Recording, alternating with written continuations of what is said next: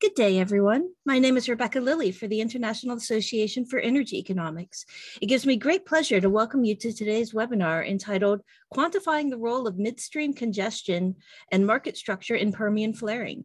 We're grateful to our speakers for today's timely discussion. First, a little bit about the International Association for Energy Economics. We are the largest association specializing in the field of energy economics and provide a forum for the exchange of ideas, experience, and issues among professionals interested in the field. The organization produces 2 professional journals, a newsletter, and holds conferences and virtual presentations, along with a host of other products and services you can find at our website at www.iaee.org. If you're not already a member of the association, we welcome you to join. A few housekeeping matters in regard to today's webinar before I hand things over. First, this webinar is being recorded for those that cannot participate in today's live event. If you have questions for the panelists, please click the Q&A button at the bottom of the Zoom window and type your question.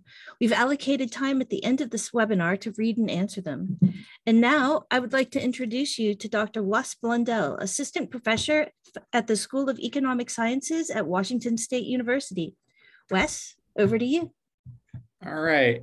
Today, I'll be presenting Quantifying the Role of Midstream Congestion in Market Structure and Permian Flaring. This is joint work with Mark Agerton at UC Davis, Ben Gilbert at Colorado School of Mines, and Greg Upton at Louisiana State University. So flaring is the process of burning excess natural gas that occurs as a byproduct in the oil extraction process. And in the United States, there's a lot of it. In 2018, the total of flared or vented gas in the US could have powered over 6 million homes. Not only is this a problem in the US, it's a problem globally. In 2019, global flaring contributed more to greenhouse gas emissions than the entire United Kingdom. Now, it should be noted that flaring often occurs in conjunction with the leakage of methane, which has a heating potential 85 times more potent than CO2. This is often due to incomplete combustion of the natural gas during the flaring process. This is why many of the discussions around flaring also mention methane, as you can see in the graphic on the bottom right.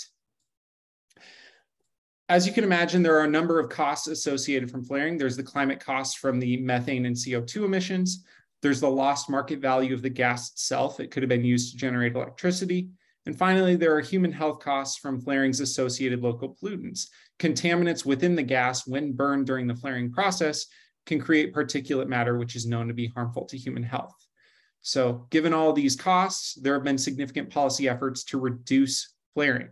Within the United States, there's been North Dakota Order 24665 at the state level, and federally, there have been recent rule changes by the Bureau of Land Management to curb flaring and methane emissions. Globally, the most prominent policy is the World Bank's Zero Routine Flaring by 2030 initiative. But despite these policy efforts, flaring remains a complicated and unresolved issue, as this graphic on the bottom of the slide will help to illustrate.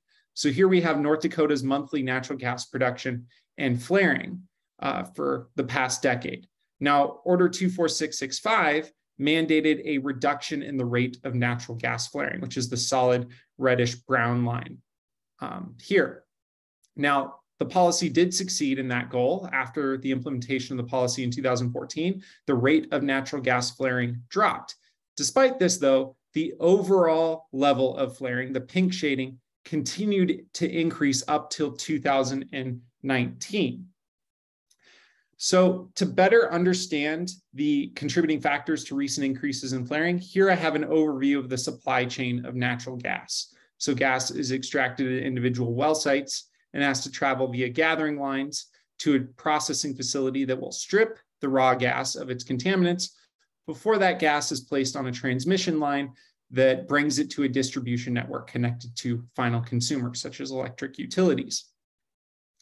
As you can see, it is not immediately clear what may be the dominant supply chain factor that explains recent increases in flaring. In fact, this was the case for executives from 146 oil and gas firms polled by the Dallas Fed in 2019.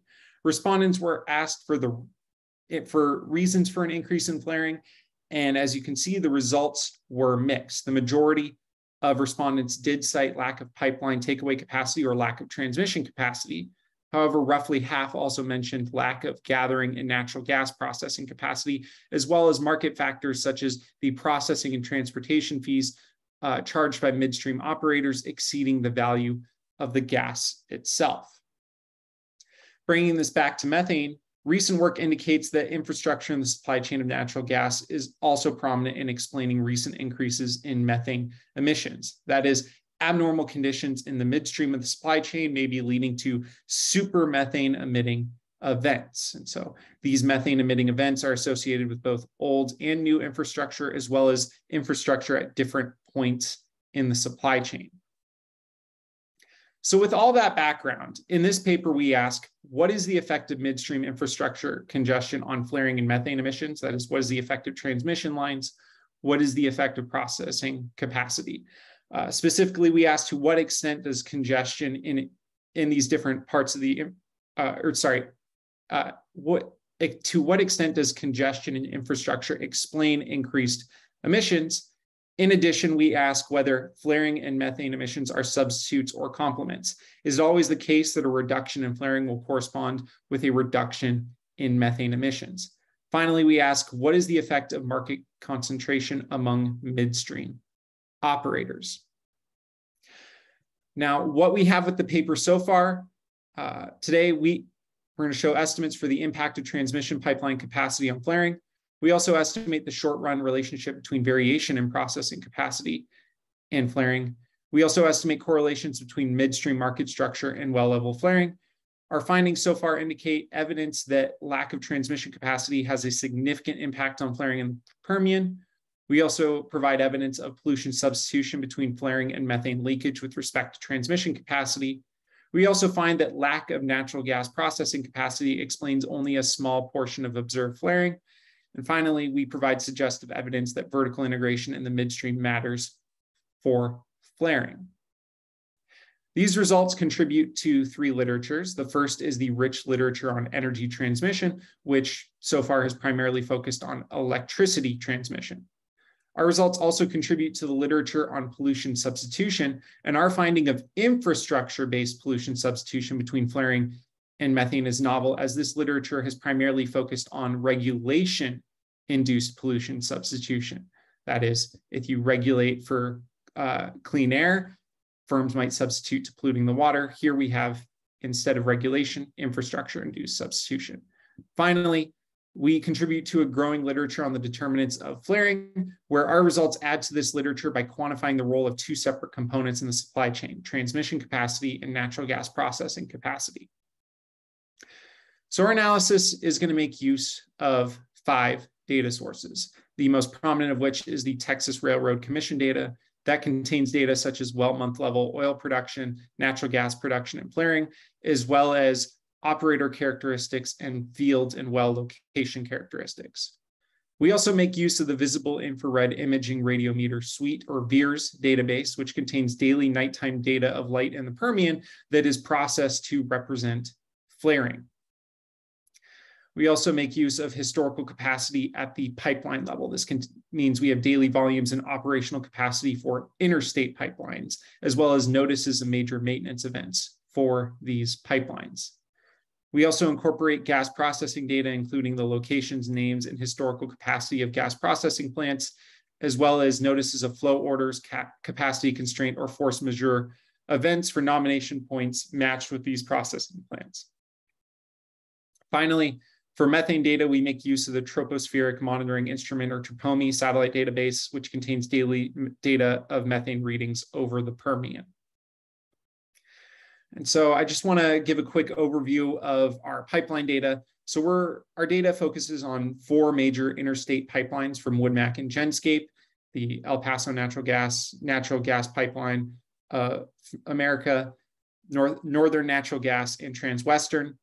The blue triangles are going to be the net receipt points, that is, points where gas is being placed on the pipeline that we have data for, and it balances out with the orange dot, the export points, and it's, again, these receipt points that we're going to be matching to natural gas processing plants as well. And there are quite a number of these natural gas processing plants in the Permian.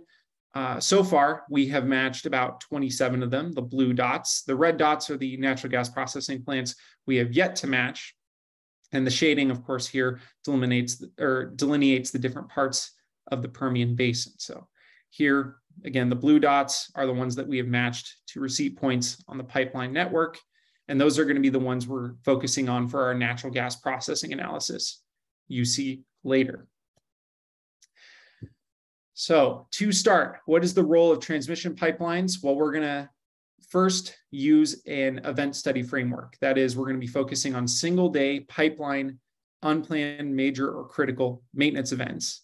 And so our outcome YIT is the outcome for an entity, pipeline, plant, et cetera, on that day T. And we're going to be focusing specifically on the week around these individual maintenance events. So 3 days prior, the day of, and 3 days post. And because this is an event study framework, we're going to be normalizing with respect to the day prior to the event. And here XIT prime is going to contain our additional controls as well as the constants, so time trends, entity fixed effects, and then epsilon IT is the error term. This framework should yield very short-term estimates of the impact of transmission capacity. That is, you can imagine within this narrow time period, the actual day of the event is random, which means these estimates are going to be internally valid, although you might argue if these events occur more often during certain times of the year, our results are more applicable to just that time of the year. And so before I actually show the results, I do want to give you a better idea of what these events are. Here's just one description. Northern will be conducting pipeline maintenance near the Strawberry, Texas compressor station. Northern will not sell any primary firm capacity from May 6th to 23rd, 2014, and the operational capacity of the point will be 0. So that's just one. To give you sort of a keyword frequency in these events, the majority will cite issues at a compressor station or near a compressor station, but separate from those that do not mention compressor stations, about 10% mention line replacement and another 5% mention line pigging. And another roughly, I would say 7 or 8% will specify maintenance, but will not, but it's not maintenance related to either a compressor station or line. And then roughly 30% don't fall into either of these previous categories.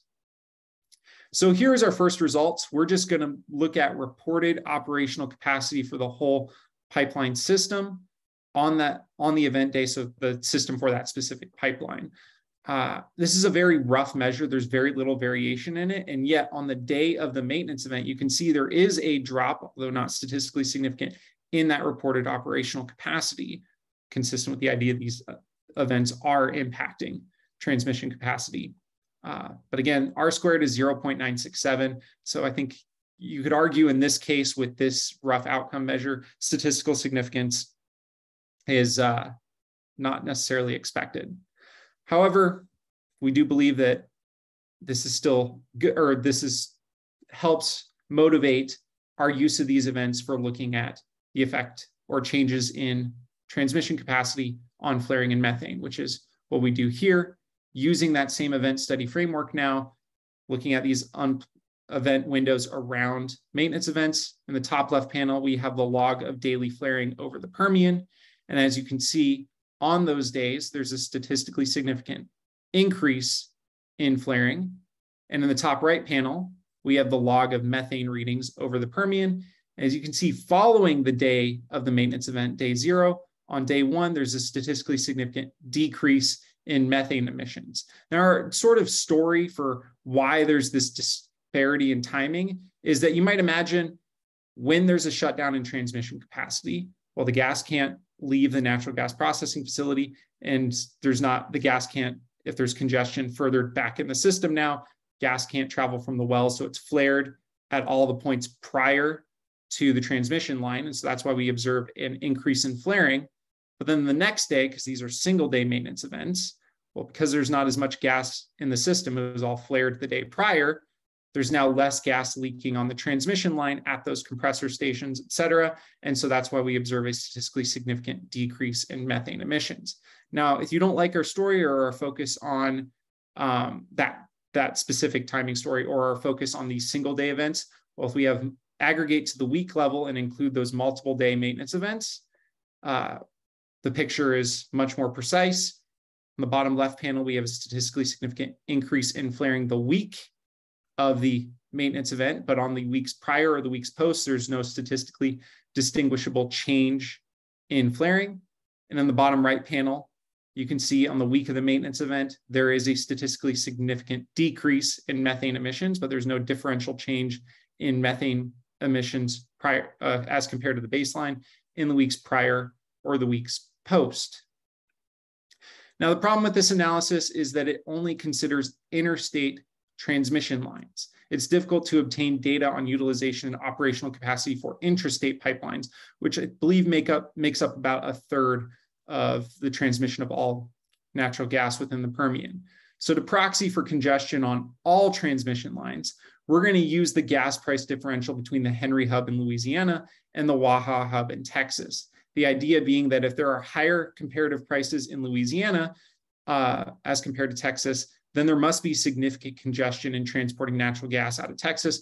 Otherwise, individuals would be trying to arbitrage by transporting the gas out of Texas, where it's getting a low price, to Louisiana, where at the Henry Hub, where it would receive a higher price. And so to instrument for this daily price differential, our proxy for overall transmission congestion, we use the count of these major or critical maintenance events used for pipelines in Texas on that day, the maintenance events you saw on the previous slide. That is, we're meeting the exclusion restriction for a two-stage lease squares framework if you believe these major or critical pipeline maintenance events only impact flaring through their impact on available transmission capacity. And here is just a quick time series plot to sort of further motivate this idea of the price differential being a good proxy for congestion. So on the red line, we have utilization on interstate pipelines, so the percent of reported capacity being used, and the blue line is the Henry Hub Waha price differential. As you can see, periods with a high price differential correspond with a high rate of utilization. That is, there's less capacity to transport the gas out of the Permian, and time periods that correspond with a low price differential correspond with lower utilization, corresponds with more transmission capacity being available to transport natural gas out of the Permian. Now, here are the results from that two-stage least squares framework. As you can see in all four specifications, the first stage is rather strong, statistically significant at the 1% level. And I believe all of our F stats are above 10, which is the barometer for first stage, strong first stage. Now in columns 1 and 3, the outcome in the second stage is the log of flaring. As you can see, higher price differential, higher congestion in transmission capacity, higher congestion in transmission corresponds with an increase in flaring. Now columns 2 and 4 show methane emissions, and although it's negative, indicating that increased or decreased transmission capacity corresponds with a decrease in methane emissions, these results are not statistically significant. You might believe that's because there's differential in how methane leaks at different points in the supply chain, or it's due to the fact that we're still working on expanding the number of observations, as the time period we currently have for methane readings is much smaller than what we have for flaring readings from the VEERS database. So that was all of our results with transmission capacity. But there's another piece, natural gas processing capacity. And so to evaluate the importance of natural gas processing capacity, we use quasi-experimental variation from unplanned force majeure or operational flow order events that reduce output from a plant. So one example of this, force majeure notice text update 1, that's the actual what it says. Northern is currently experiencing underperformance at the following field area receipt points. And then it goes on to list a number of receipt points and a number of natural gas plants, including the Targa Benedum plant, which is one that we've matched, one of those blue triangles you saw earlier.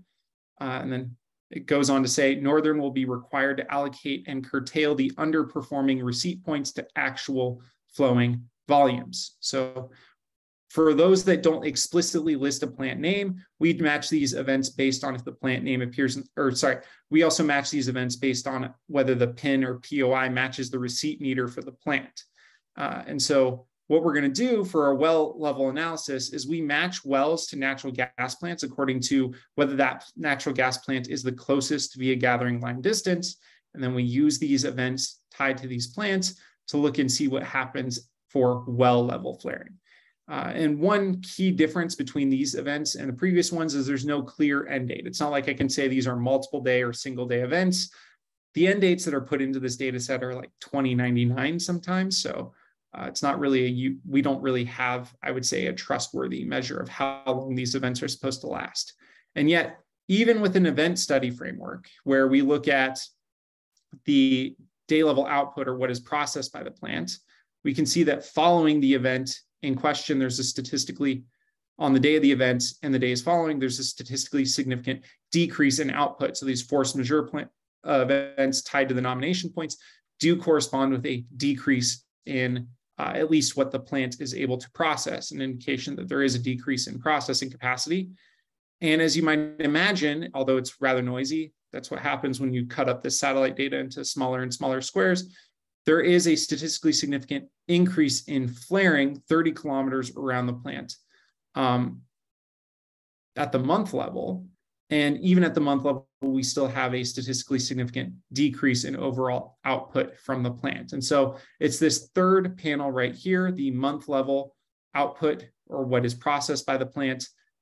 This estimate is going to be used to construct an upper bound for the elasticity between processing capacity and flaring. And I'll get to why this negative 0.23 in this final figure, or in this third figure here, is going to be giving us an upper bound.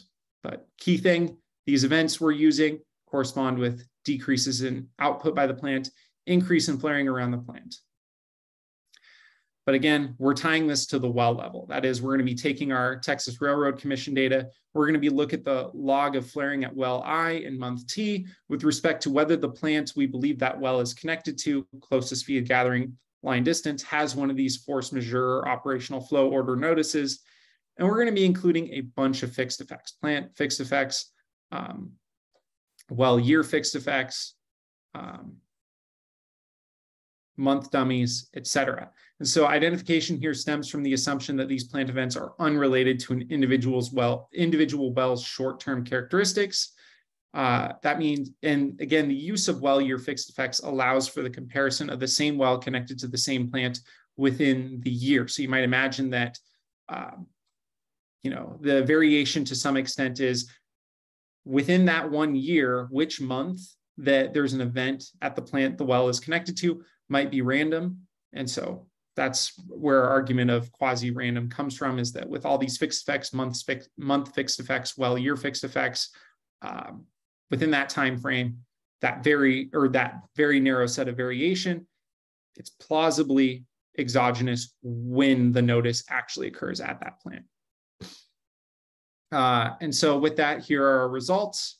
The processing notice corresponds with an increase in flaring in all of our specifications. And so our final specification, or our preferred specification, column 4, which includes all the fixed effects, statistically significant at the 10% level, indicates that one of these processing notices corresponds with a 14.2% increase in flaring. Now, this is not perfect. Again, this gives us what we believe to be an upper bound on the elasticity between natural gas processing capacity and flaring. To get a lower bound, we use a different source of variation. That is just actual reported expansions in the natural gas processing plant. Expansions, in the natural gas processing plant's capacity. And so on average, these expansions increase capacity by 115%. And as somewhat indicated by our event study framework, there does appear to be a drop in the log of flaring 30 kilometers around the plant in the month of the expansion, although this is not statistically significant. Part of this is due to the nature of how it's reported, in that it's at the month level, not the day level. And what I believe is going on is they report the operational increase if that increase occurs at some point in the month, not for the entire month. So it's probably not 115%, it's probably somewhere less than 115%, because again, that increase in operational capacity is probably not applicable for the entire first month. With that said, though, we do find in the majority of our specifications, these expansions correspond with a large and statistically significant decrease in well level flaring for the wells we believe are connected to these plants. And so because of that nature of how it's reported and that it's the month level and the actual expansion occurs within the month, we believe this route is going to give us the lower bound for the relationship between processing capacity and flaring. So let's do some back of the envelopes now. Let's do our horse race to see what part of this supply chain actually matters for explaining the increase in flaring. So going back to our IV estimates with transmission capacity, our two-stage least squares estimates would indicate that reducing transmission constraints such that the average Henry Hub Waha price differential became zero, no congestion in transmission of natural gas out of the Permian. This would correspond with a 44% decrease in flaring. And we should note this number represents both the elimination of transmission capacity as well as the exertion of market power in the market for natural gas transmission.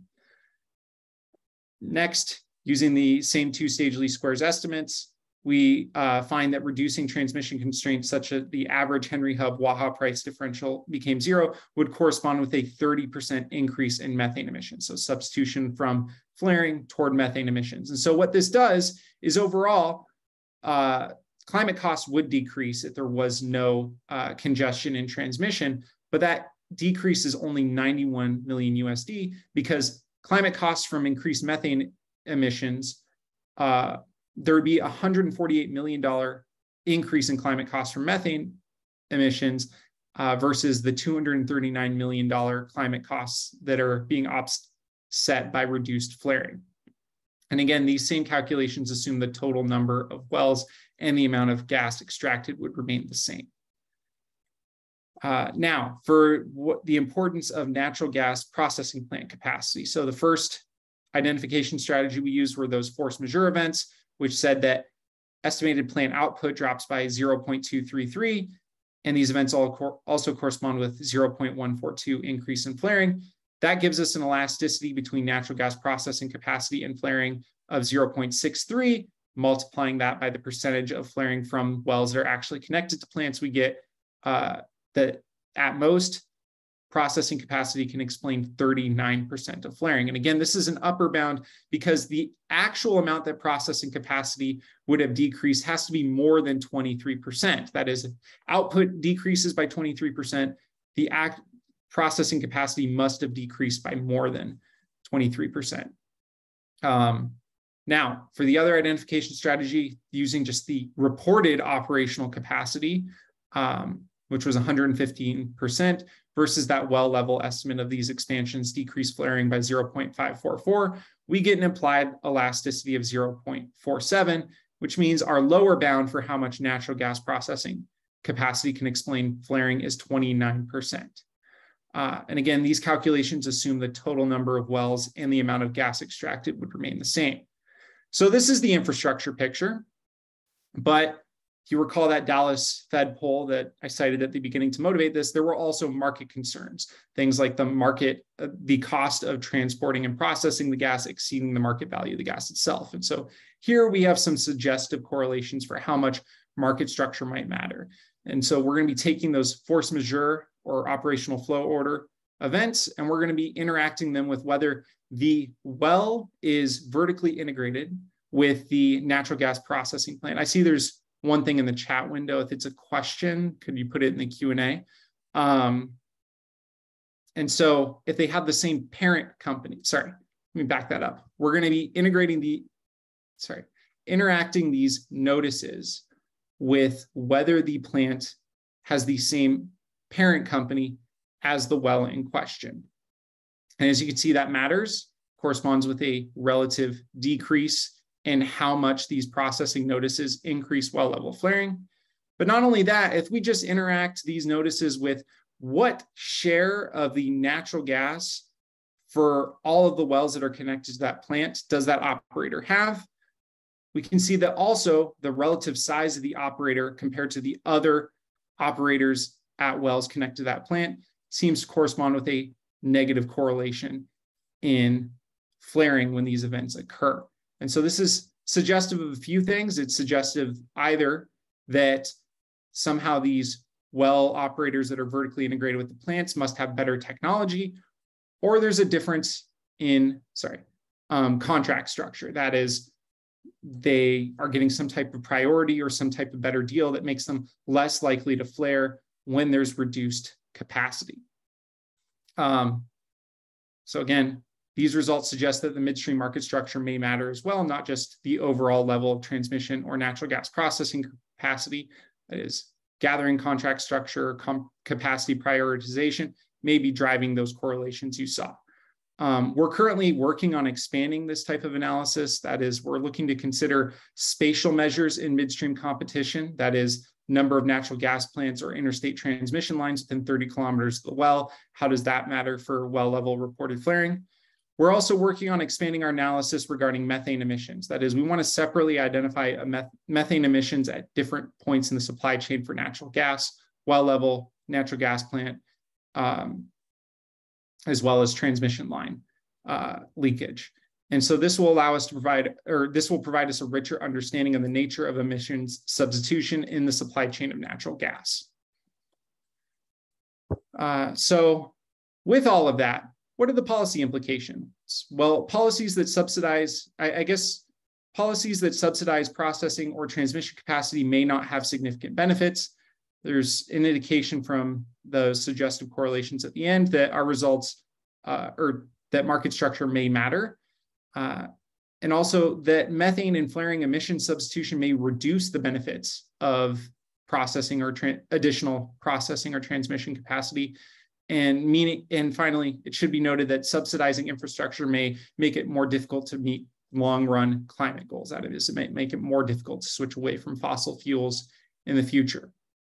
Our results do indicate, though, that during our sample timeframe, there was insufficient infrastructure to prevent flaring. And so potential policies that incentivize development in areas with sufficient infrastructure or more competitive market structure in the midstream may be optimal for reducing flaring, changing the profile of methane emissions. And also, you might imagine restrictions on the types of contracts in midstream or transmission may matter as well here, as indicated by those by that interaction on vertical integration in those force majeure events. So overall, though, future work should examine optimal policy when faced with emission substitution, market structure, and long-term infrastructure investment. So with that, our conclusions: we investigate the role of constraints in the supply chain of natural gas production on flaring. We document that transmission capacity constraints have a significant impact on flaring. We find that natural gas processing capacity constraints have a smaller impact on flaring. We find that lack of transmission capacity leads to substitution from methane leakage to well flaring. We also provide suggestive evidence that vertical integration with midstream processing as well as firm size correlate with decreased flaring under reduced processing capacity. These results help to address a current lack of economic studies on the reasons for flaring, which is an important policy issue both in the US and globally, as shale oil and gas production has boomed over the last 2 decades. And so with that, appreciate any questions or comments you may have, and thank you for attending. So I think there's 2 here. Okay, so Tim, elasticity calculations hold upstream quantity constant. I don't think we've done that as a control. So that would be like the daily fracking activity that we can do, or sorry, daily. Yeah, we have different measures for daily activity.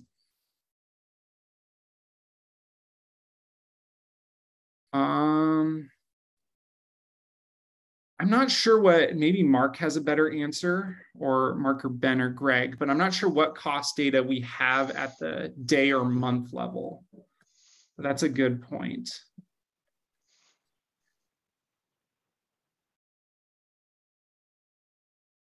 So what is the basis of increased methane emissions associated with reduced flaring? Is this the entire, so I would think, we've been talking about this as well. The story that I'm arguing is that the incomplete combustion at the well site is less important than these super methane emitting events at compressor stations on the transmission system. That is, if there's more flaring at the well, yes, there's more methane emissions at the well, but that is less than the methane emissions than if the gas were put further down the supply chain down to transmission lines, where it's more likely to, I think we had that, this is from another paper. You're not supposed to use evidence from another paper to argue for results in your paper, but I'm gonna do it anyway.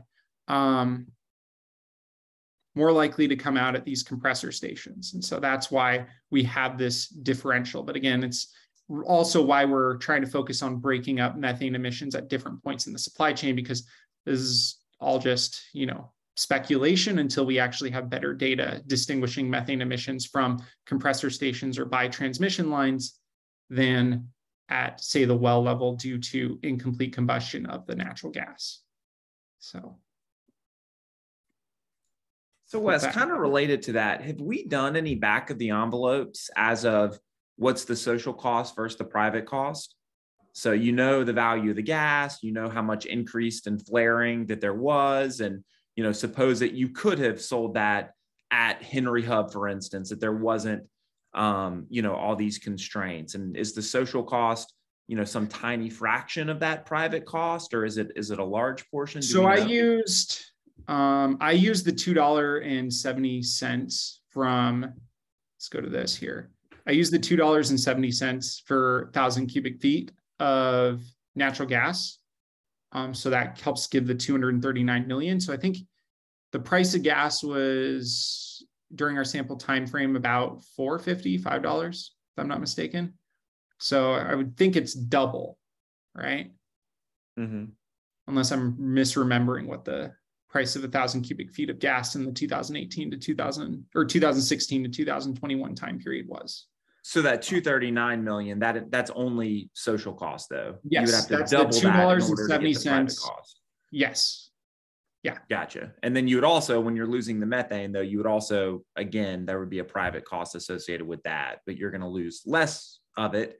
But the social cost per unit of methane is way higher than the flaring. Yeah, I use the number from your REIT paper, the 2889 on this one here. Gotcha. So, yeah. Okay, Tim.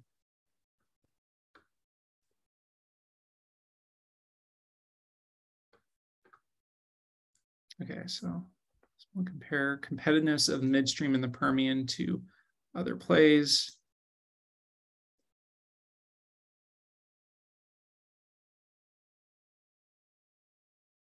Oh, that's a good point. I think that's so first, I'm going to address the easy part first, Tim, by saying that I really like the idea of using a growth rate or a recent growth rate as a control, because definitely that's going to matter is how quickly that particular field or play has ramped up in production. And so in terms of comparing competitiveness of midstream in the Permian versus other plays, it is possible to incorporate the Bakken. And I think that's a good point because the Bakken would be cleaner on a number of dimensions. And so having comparisons over time and within fields and across plays would definitely give a much cleaner answer in terms of the importance of market structure. If we're going to limit ourselves to just staying within the Permian, though, we'd be curious to know your thoughts on how good variation in the competitive structure of these 30-kilometer circles over time would be. That is, we just broke up the Permian into a set of hexagons, and then we compared the importance of these events with like these force majeure events for plants within those hexagons over time as the competitive structure changed. So additional plants came in or came out, or the overall output or production changed. How convincing would that be in terms of getting at how much market structure matters? as well. So I get that probably you're right, that it's ideal to compare, say, Permian to Bakken, but we're trying to stick within just the Permian. Wes, yes. I was going to push on something that Mark had put in the Q&A about sort of how we think about the short run versus the long run. So all these estimates are pretty much short run. And it strikes me that a lot of this methane versus flaring substitution depends on the expectations, right? If you get a signal that there's going to be a pipeline shutdown, then you can plan to flare off what you couldn't have sent through the pipe. Whereas your expectations for long run capacity might be different and affect your decisions differently. So I wonder if you've thought about that. I think that ultimately we're probably giving our short run estimates are an upper bound, because I would think on the margin, there is some money to be gained if you can manage to get the gas processed. And so on the margin, I would think some wells are not going to be drilled if they anticipate insufficient infrastructure and natural gas processing or transmission. That's just my quick intuition on this is in the long run estimates, the just intermittency, random shutdowns, or maintenance events that would have occurred no matter what are going to matter more, and these overall infrastructure matters less, because the decision to drill or refrac or connect is completely endogenous to that expectation.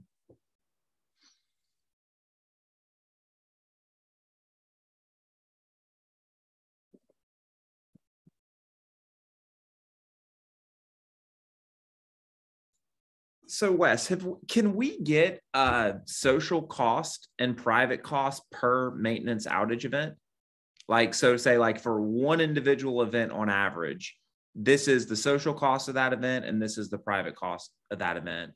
And essentially do a back of the envelope if you were to, assess a Pagovian tax on these events that occur, what would that tax look like? So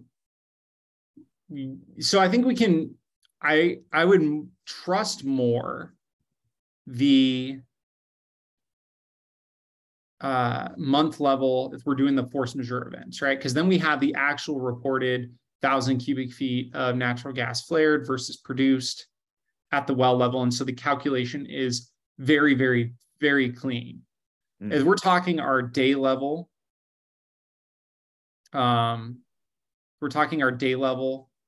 transmission events, well, then we have to make a stand on how we're going to translate VEER's flaring readings at the day level to cubic feet at the day level, when our cubic feet of production cubic feet of flared are month level measures, if that makes sense. Yeah, for sure.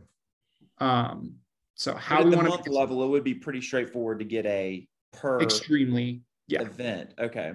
Yeah. Because you just take the total and then divide by number of events that we have, right? Mm-hmm. So, yeah. Okay.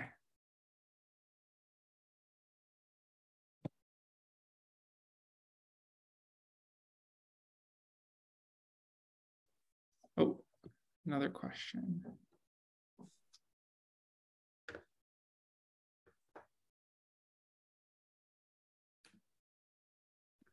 Wes, let me just throw this out there. As we think about like policies that are targeted at, if we're a policy, say we're the EPA and we've got this choice between limiting, we're the RRC, and we have a choice between limiting flaring and limiting methane emissions. How does what we're doing kind of provide some guidance as to what the priority is if we're thinking about policy and trying to maximize, we get one policy and we've got these two problems. What do we go for, Well, I think, first of all, I think we have to avoid the cheeky answer of, well, we can avoid flaring by just venting. Right. But besides that, going back to this, I think this is, I think, the most troubling. And, it says right here that we would gain more in terms of climate benefit if we reduced flaring. But I think the question, as the people asking questions sort of indicated, this entirely depends on holding total production or output constant and where this methane emissions are occurring within the supply chain, right? But clearly 239 million is greater than 148 million, but this is conditional on what? I think that's the question that has to be answered. Yeah, I mean, and we see like a lot of, and this is me maybe more just speculating about a lot of people being angry about building new pipelines, and kind of a keep it in the ground strategies has moved towards protesting pipelines. We think about like the Keystone XL debacle. Are our results at some level saying, hey, you're actually hurting the environment if we stop these pipelines? Or maybe in the short run you'd hurt the environment, but in the long run, we'd get less leakage, less pressures. Yeah, I mean, again, these results, at least the 239 million, is suggestive that it's preferred that the gas get transported to market rather than be flared at the well. And this is also ignoring efficiency considerations of, if you make natural gas cheaper, you might be displacing coal, which has a better climate benefit, depending on how you consider switching costs in the long term. So at some level, these results are fairly pro-pipeline in terms of environmental benefits. Am I overstating that? I mean, as these results stand now, it depends additional on what. Yeah, they're somewhat pro-pipeline in the sense that, but again, we're not including the cost of the pipeline necessarily. No, I know for sure. Here, Mark. No, I know I'm like pushing you to make big generalizations that are far outside the scope of what, if standard errors make us uncomfortable, then this question should just make us tear our hair out. But I think it's an interesting kind of. The standard errors make me uncomfortable because it's like, oh yeah, we got to incorporate all that serial correlation over time, since we're doing a whole bunch of time series stuff. So it's not as simple as, I'm presenting a paper where treatment is at the plant level, and so we're just going to cluster at the plant and be done. But yeah, no, I want to answer Tim's question though. So forecast impact of different flaring policies. So that is no routine flaring, must have a plan like North Dakota has imposed flaring limits. So yeah, I think that very simply, probably if we get a really good number in terms of the substitution between methane versus flaring, then I think that's just applicable pretty much to, a lot of this no routine flaring policy, in the sense that probably the US represents an ideal case of the substitution between flaring and methane emissions. And so you can kind of get an estimate for if you have an estimate for how much flaring is reduced in the climate costs, well, then we can also say, but methane costs would increase by this amount according to our substitution estimate. But again, that's conditional on where this methane emissions is occurring, and also what happens when we better control for output, or as you put, growth. So I think that's the immediate thing that comes to mind for how we could use these estimates of forecast impact of different flaring policies. Certainly, I think the substitution number matters for those benefits. Yeah. I think Tim has another question, Wes. Yeah. So pro-pipeline point, what do VEERS data show about as a function of pipeline age? That we can do. I think that's a good, because Mark, we have pipeline age, right? So we could just do an interaction between the age of the pipelines and how much these events matter. I think that. Yeah, we've got 4 interstate transmission lines. I don't know how much we're able to track when this section was built versus that section. And I don't know if, I'm not sure what the relevant. Do we have capacity at the section level, at least at the month section level? I'm not sure here. Yeah, I try and forget about and the big unknown here is the intrastate pipelines, which are not regulated by FERC. And so I'm not sure if the RRC does all the safety regulations or if that's PHMSA. So Texas is tough because there's all the intrastate pipelines, and I would think someplace like North Dakota, which doesn't have near as much market for the gas and kind of has to ship it out, might be a little easier to address that sort of a comment. But it's a good question, and it's one about pipeline safety. So I think it's important. No, I think it. Yeah. Go ahead. No, you're right. I think we could do at least we have rough proxies for ages of the section of the pipeline, I believe. So we could do like years since there was a change in that segment's reported capacity versus an event on it in some way to at least get at how much age might matter. Yeah. I think we have to be a little bit careful in casting these results as saying that the policy implication is that we should build more pipelines. I mean, I just don't think we can say that. So what we can say is that our results suggest that in this period, if we had more capacity, there would have been a net climate benefit. But going forward, if we were to build more pipelines, it would probably produce a net climate benefit over some window of time, but it would also reduce the cost of remaining on fossil fuels for a longer period of time. And we can't say whether that helps us meet 2050 or 2100 climate goals. Completely agree. Yeah, and I think we are certainly limited in the sense that we have short run numbers. It's very hard for us to think about like what does a long run production elasticity look like, or how do we think about plant entry or pipeline entry. I think those are just very getting daily variation in flaring. It makes it hard Mark, to if we're talking about pipeline or plant entry, do you think there are network externalities that need to be considered? Undoubtedly. Oh, good. All right. This is a lot of good stuff. Thank you. And Tim, thank you for all your comments. These are super helpful. Yeah, thank you, Tim.